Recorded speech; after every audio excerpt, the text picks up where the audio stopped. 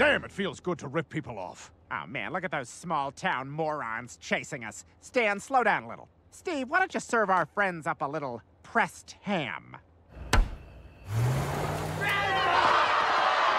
Oh, yeah, they're hungry for it, Steve.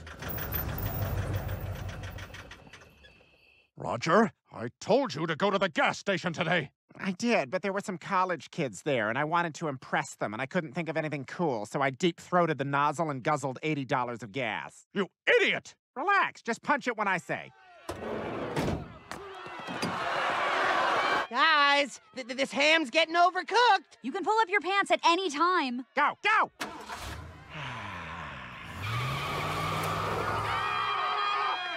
Look at me. I got my son's ass against my window, my alien's dick in my gas tank, and nothing but the open road in front of me. And here comes God with the cherry on top. Let's celebrate.